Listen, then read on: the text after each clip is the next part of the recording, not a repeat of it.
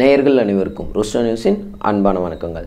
தமிழ்நாடு இந்து சமய அறநிலைய ஆட்சித்துறை மழை வேணுன்றதுக்காக வர்ண பூஜை நடத்த சொல்லி கோயில்களுக்கு சுற்றறிக்கை அனுப்பியிருக்காங்க.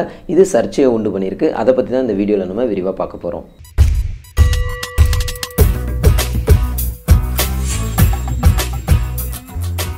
தமிழ்நாட்டில் போன வருஷம் பெய்ய வேண்டிய வடகிழக்கு பருவமழை பொய்த்து போயிடுச்சு. இதனால தமிழகத்தின் பல பகுதிகளில் வறட்சி நிலவுது அப்படின்றது நிதர்சனமான உண்மை. தமிழ்நாட்டில் இருக்கக்கூடிய 32 மாவட்டங்களில் 24 மாவட்டங்களில் வறட்சி பாதித்த மாவட்டங்களாக மாநில அரசே அறிவிச்சிருக்காங்க. இந்த சூழ்நிலையில் ஏப்ரல் 26ஆம் தேதி இந்து சமய அறநிலையத்துறையினுடைய ஆணையர் இணை ஆணையர்களுக்கு ஒரு சுற்றறிக்கை அனுப்பியிருக்காரு. அந்த அறிக்கையில் அறநிலையத்துறையின் கீழே இருக்கக்கூடிய முக்கியமான திருக்கோவில்கள் எல்லாத்துலேயுமே 2019-2020 ஆண்டில் நல்ல மழை பெய்யணும் காரணத்துக்காக வர்ண பூஜை நடத்தணும், யாகம் நடத்தணும் அப்படின்றத தான் குறிப்பிட்டிருக்காங்க. பர்ஜன்ய சாந்தி வர்ண ஜபம், நந்தி கழுத்து வரை நீர் நிரப்பி வழிபாடு, சுந்தரமூர்த்தி நாயனார் எழுதிய 7ஆம் திருமுறையை ஓதுதல், திருஞான சம்பந்தர் எழுதிய 12ஆம் திருமுறையிலிருந்து மலைப்பதிக்கத்தை மேகராக குறிஞ்சி என்ற ராகத்தில் பாடுதல், நாதஸ்வரம், வயலின், வீணை போன்ற வாத்தியங்களை அமிர்தவர்சினி, மேகவர்சினி, கேத்தாரி, ஆனந்த பைரவி, ரூப கல்யாணி போன்ற ராகத்தில் வாசித்து வழிபாடு செய்கிறது, சிவபெருமானுக்கு சீதள கும்பம் செய்தல், இது போன்ற வழிபாடுகள் எல்லாத்தையுமே கோவில்களில் செய்யணும் அப்படின்றத குறிப்பிட்டிருக்காங்க.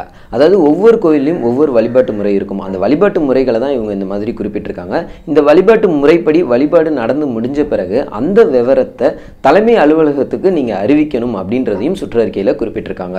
இந்த சுற்றறிக்கையில என்னெல்லாம் போட்டிருக்காங்க அப்படின்ற விவரத்தை பார்த்தோம். இந்த சுற்றறிக்கையானது சமூக வலைதளங்களில் வெளியானது தான் மிகப்பெரிய சர்ச்சைக்குரிய விவாத பொருளா மாறி இருக்கு. இது சம்பந்தமா திராவிட கழக தலைவர் கி வீரமணி அவர்கள் என்ன சொல்றாருன்னா, இந்து சமய அறநிலையத்துறை அப்படின்றது ஒரு நிர்வாகம் சம்பந்தப்பட்ட துறை. வரவு செலவு கணக்கு தான் பார்க்கணுமே தவிர இந்த யாகம் நடத்துங்க, இந்த பூஜை பண்ணுங்க, இந்த புனஸ்காரம் பண்ணுங்கன்ற ஆர்டர்லாம் அவங்க பண்ணக்கூடாது.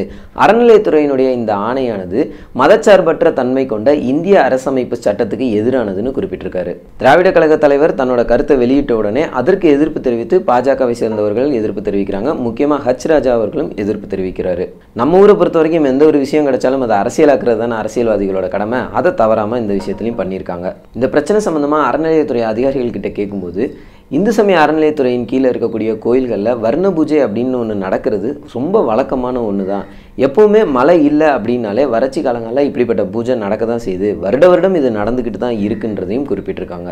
இன்னொரு அதிகாரிகிட்ட இது சம்மந்தமாக பேசுகிறப்ப, அறநிலையத்துறையோட இந்த ஆணையானது இந்திய அரசமைப்பு சட்டத்தில் இருக்கக்கூடிய மக்கள் மத்தியில் அறிவியல் மனப்பான்மையை கொண்டு வரது ஒவ்வொரு குடிமகனின் கடமை அப்படின்ற பிரிவுக்கு எதிரானதுன்னு குறிப்பிட்டிருக்காரு.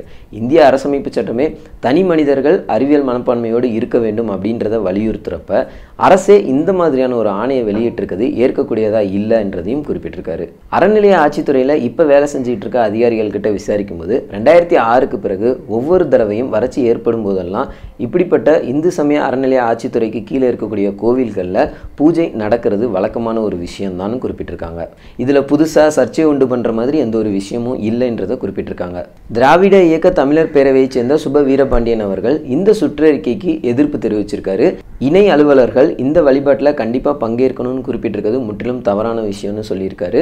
மேலும் இஸ்லாமிய வழிபாட்டு தலங்களுக்காகவே வக்பு வாரியங்கள் இருக்குது, அங்கெல்லாம் இந்த மாதிரி என்ன ஆர்டர் போட்டுட்டா இருக்காங்கன்ற கேள்வியும் கேட்டிருக்காரு.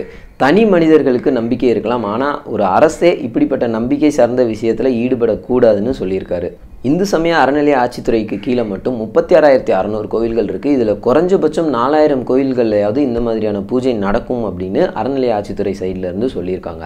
இது ஒரு பக்கம் இருக்கட்டுங்க. இந்தியாவில் இந்துக்கள் இருக்காங்க, முஸ்லீம்கள் இருக்காங்க, கிறிஸ்டின்கள் இருக்காங்க. ஒரு மதச்சார்பற்ற நாடு அப்படின்றதுல எந்த விதமான மாற்று கருத்தும் கிடையாது. ஒவ்வொரு மதத்தை சேர்ந்தவங்களும் அந்தந்த மதம் சார்ந்த நம்பிக்கைகளும் அந்தந்த மதம் சார்ந்த வழிபாட்டு முறைகளையும் பின்பற்றுவாங்க.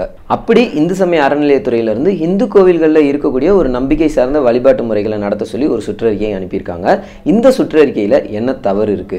இப்படிப்பட்ட பூஜைகள் நடக்கிறதுனால யாருக்கும் எந்தவித பாதிப்பும் இல்லை அப்படின்றது தான் நிதர்சனமான உண்மை. ஆனால் இந்த சுற்றறிக்கையை எடுத்துக்கிட்டு இதில் தப்பு இருக்குன்னு சொல்லிட்டு இவங்க 2 பேரும் அரசியல் ஆக்குறது தான் இங்கே முற்றிலும் தவறு அப்படின்றத இங்கே குறிப்பிட்டு சொல்லிட்டு வேறொரு வீடியோவில் உங்களை சந்திக்கும் வரை உங்களிடமிருந்து விடைபெறுவது த ரூஸ்டர் நியூஸ் டீம். இந்த வீடியோ பற்றின கருத்துக்களை கமெண்ட்டில் பதிவு பண்ணுங்கள். இந்த வீடியோ உங்களுக்கு பிடிச்சிருந்தால் லைக் பண்ணுங்கள், ஷேர் பண்ணுங்கள். த ரூஸ்டர் நியூஸ் சேனலை சப்ஸ்கிரைப் பண்ணுங்கள். மறக்காமல் பெல் சிம்பலை ப்ரெஸ் பண்ணுங்கள்.